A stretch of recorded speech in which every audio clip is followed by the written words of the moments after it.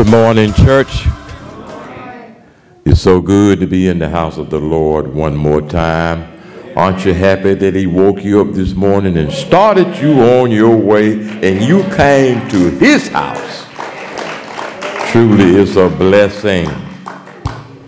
It's been hot out there, hasn't it? You know, the old folks, when I was a little boy, I used to hear them say, they say it's a place, you think it's hot now, they say it's a place hotter somewhere else. You never ever told you that before? Yeah, we don't want to be bothered with that place that's hotter than what it is now. You know, you can choose smoking or you can choose non-smoking. I'm not talking about in the restaurant now. How about you? I'm glad one day I chose non-smoking. How about you? Anybody hands out there? Thank God for his salvation. Thank God for his grace, his mercy.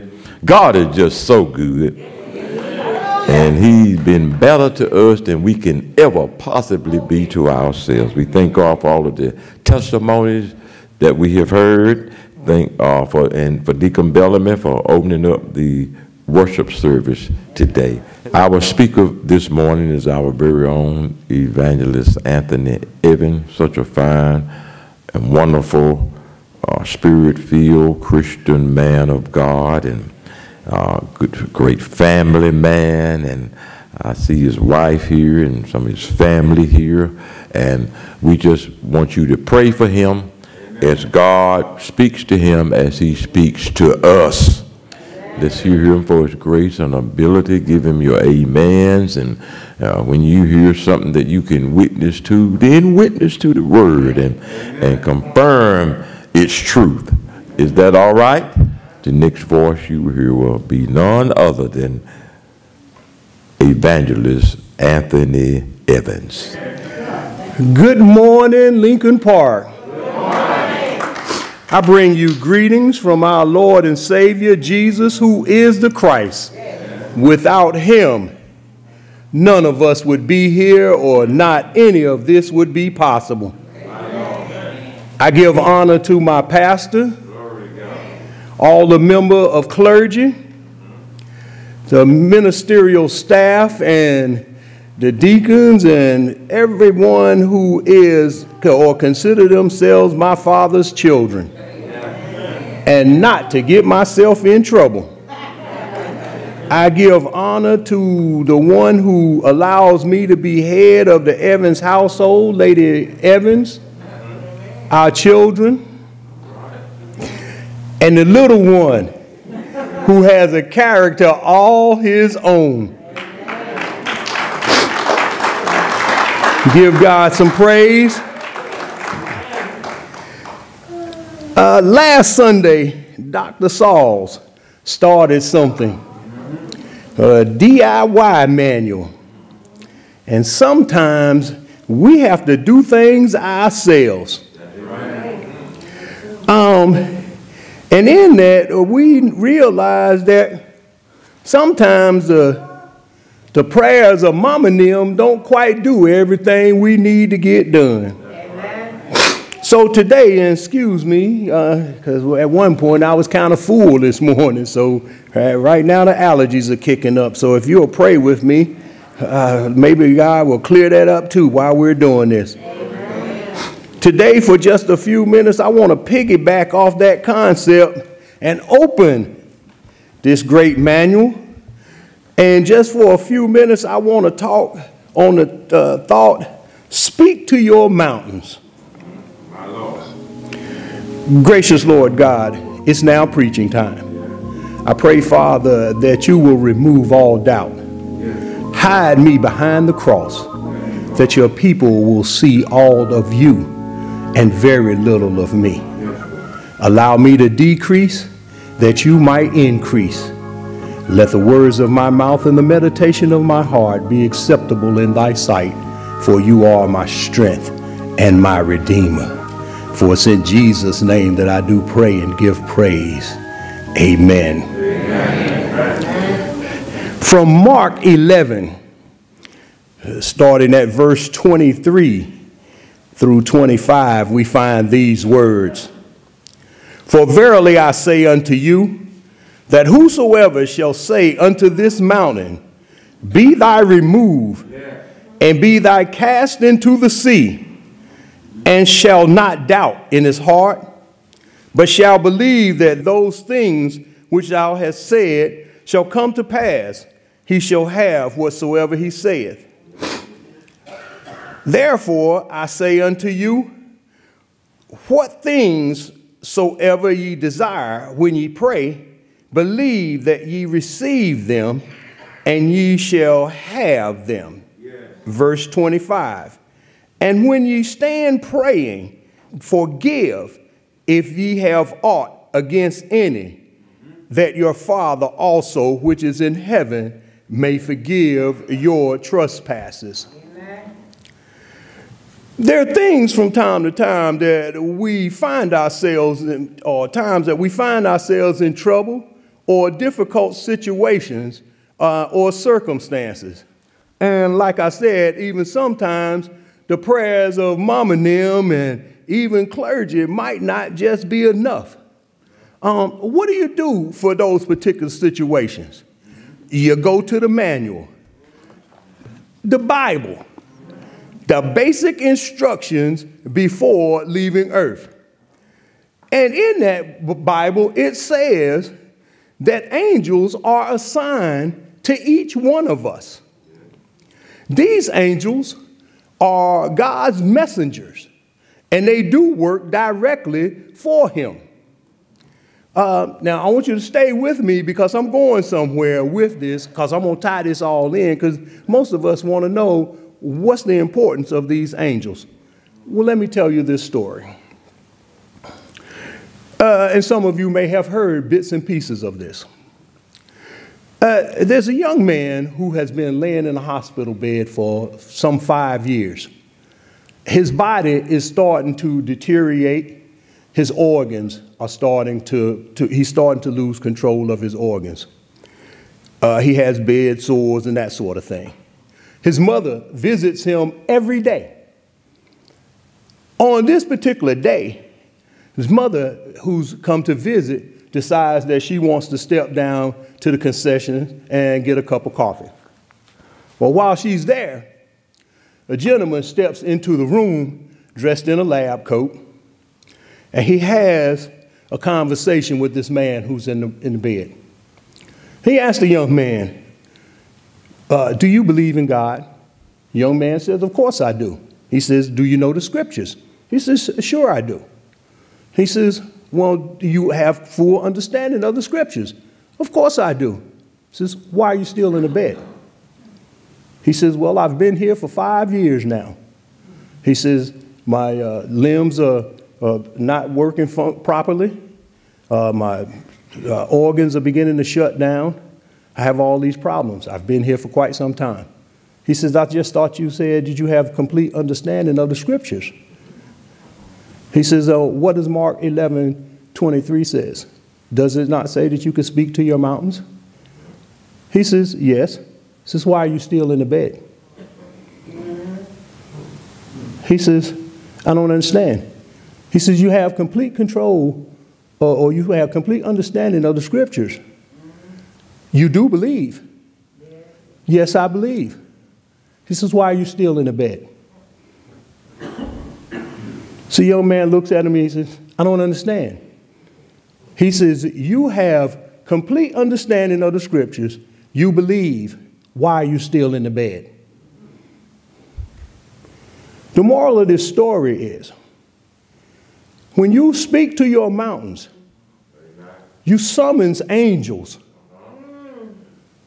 to your aid.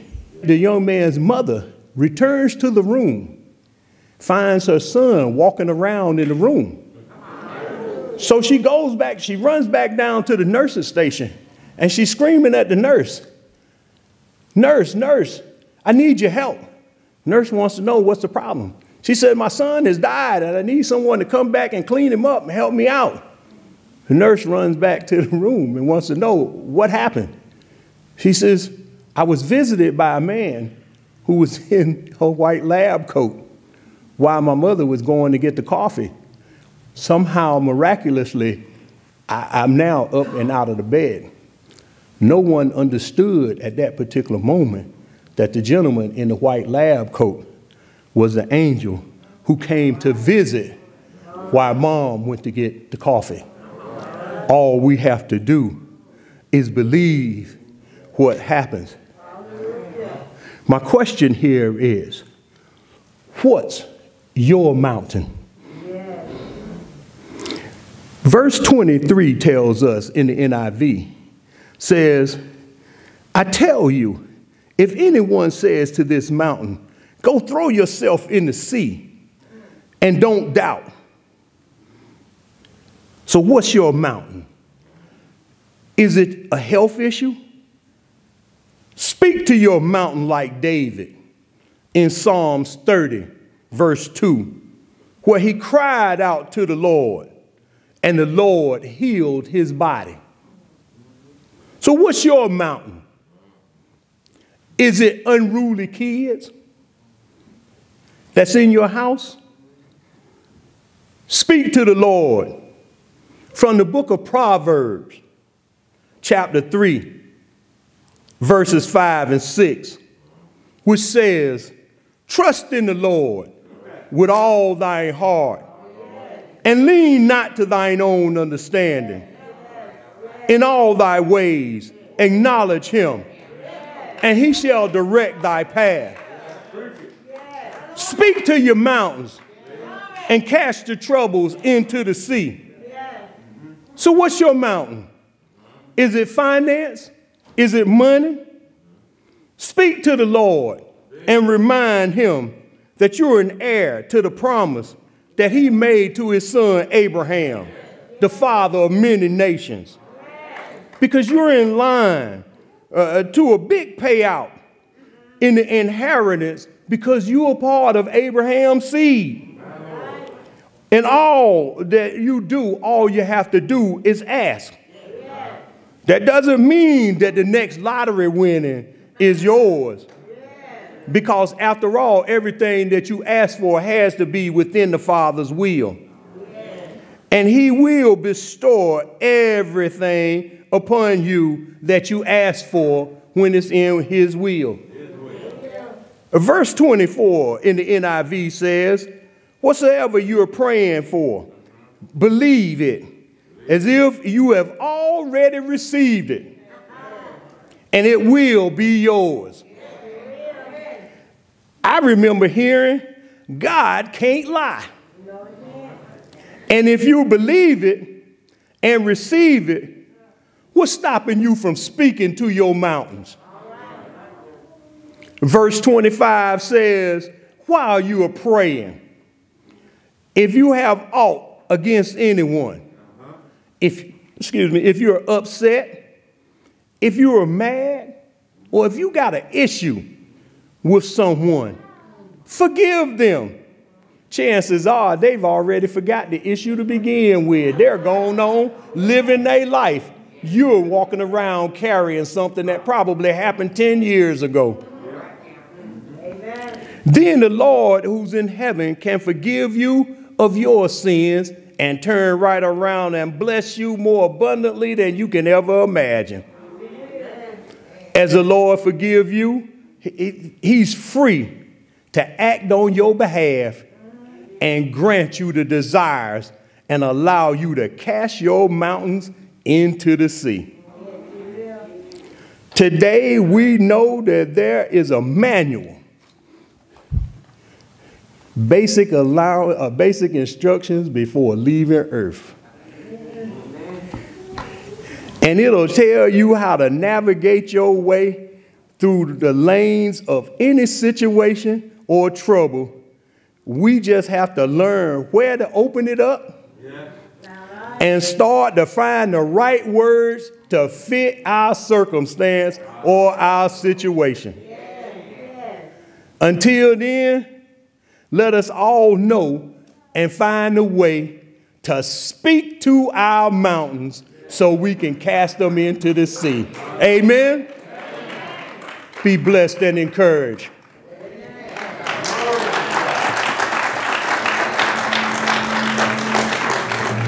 Speak to it. Yes. Glory to God. How many of you enjoyed that message?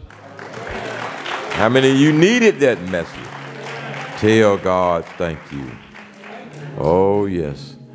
Only, you know, the attitude that we take, it can be our best friend or it can be our worst enemy.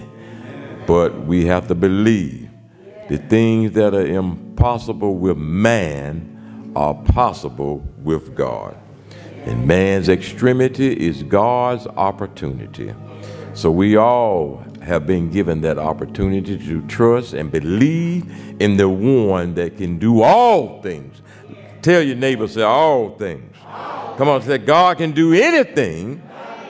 He can do all things but fail. Glory to God. That's the kind of God we serve. Even in doubt, we have to trust and believe, knowing that he can make a way somehow. Let us pray. Most holy and everlasting Father, we just heard in your word that whosoever shall say unto this mountain, be thou removed and be thou cast into the sea, and shall not doubt in his heart, but shall believe in the things he saith shall come to pass. He shall have whatsoever he saith, and whatever thing we desire when we pray, believe that we shall receive them and we shall have them. Lord, we pray that you help us to understand that we walk by faith and not by sight. It's not what it looked like. It's not what it seems like. It's not what it feels like. But Lord, we pray that our faith, don't let doubt defeat our faith, but let our faith defeat our doubt.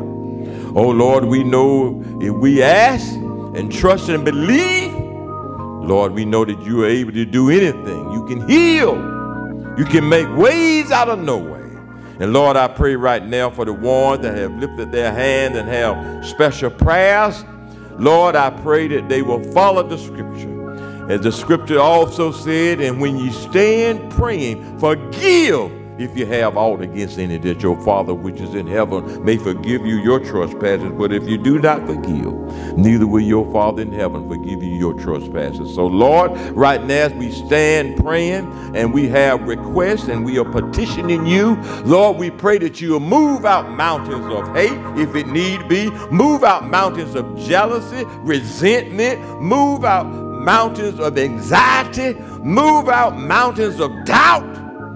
Lord, release your loving power and put it in our mind and our spirit that we can come ask, trusting, knowing that anything that we ask, that you are able to do it. So, Lord, we come asking you to forgive us if we've done anything, said anything. Lord, we pray that you will forgive us. Oh, Lord, we want to come before this throne in the right way. Anything that we need to leave at this altar, we need to leave it. And anything that we want to ask for, we're going to trust and know that you can do it. So, Lord, help us. Help us to walk in newness of life. Help us to be forgiving, loving, and compassionate and kind. Love ye one another as you have loved us. We know that love covers a multitude of sin. And, Lord, if we just trust in you, and don't worry about the thing that the enemy is doing or the enemy is saying and trying to steal, kill, and destroy. We just come with trust. We just come walking in love. And thank you for your grace and your mercy. Forgive us anything that we may have did, done, or said. Put love and peace and joy in our heart. Fill us with the fruits of the Spirit. Love and joy and peace and long-suffering and faith and meekness and temperance. Fill us with those fruits of spirit. And Lord, we know we can come to your throne and we can ask for anything. And we know that you can move mountains. Whatever need to be moved, we put it in your hands.